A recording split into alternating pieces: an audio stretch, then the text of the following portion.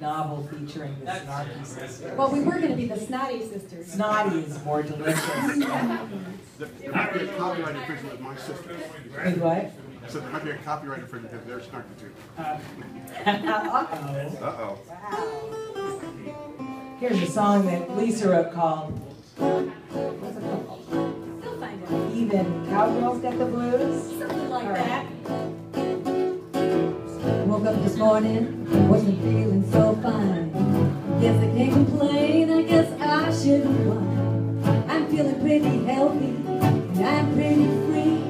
Just not free of this feeling that's a troubling me. I can't figure it out, even though there are clues, 'cause I'm just another white girl singing the blues.